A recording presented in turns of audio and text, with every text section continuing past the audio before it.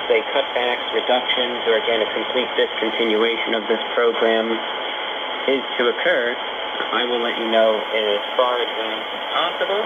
Hopefully that's something that I will never have to inform you about, but the last thing that I'll do is leave you in the dark and just pull the plug or do something without even announcing it beforehand. So if anything is to happen, we will be on the same page, and that's what I was concerned to. So, like I said, if it all goes down the tubes, at least I've got a plan on, what to do and how to handle it, but hopefully that will never have to be enacted, but if it does, at least I'm ready for it. Alright, aside from that, everything else on the radio side of things is going all right. Personally, everything else is still okay. I saw that alligator a couple times this week. It seems to reside in very near vicinity. I see it swimming around on a daily basis now. I've never seen it get out of the water yet, which is interesting. I mean, I figure it had to have done that at some point.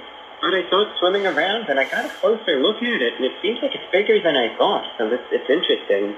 Definitely not a young alligator, I'll tell you that. It just swims around all day. Do its thing.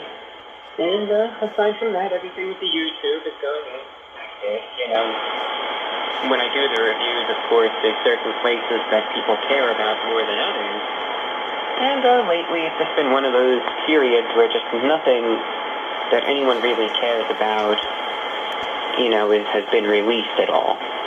Right? The one exception was the Little Caesars thing, which did pretty good, but aside from that, you had some Arby's release, which is just disgusting slop. And no one really cares about Arby's to begin with. They're a big chain, but no one cares about them. I've learned that from experience. Same thing with Del Taco and with Wendy's. If it's not a big release, no one cares about that either. It's selfish of me to say this, but hopefully just for the sake of my own channel and doing what I do, hopefully there will be a more publicized release out soon, but if there isn't, my head is still above water, and that's all that matters. Sometimes you get these faults online, especially in the world of social media. They get very egotistical, and they want, not just to be above water, but they want to be on top. And they want to be the best, and they want to be number one. Let me tell you, in that sort of environment, that never lasts. And some people think that they will be forever, and it's a sad to think. My expectation always has just been keep your head above water. And, do what you can to have a roof over your head. Anything more than that is a success in my book. My head's above water, that's what matters. And, hopefully, to personify this radio show, hopefully its head will be above water as well.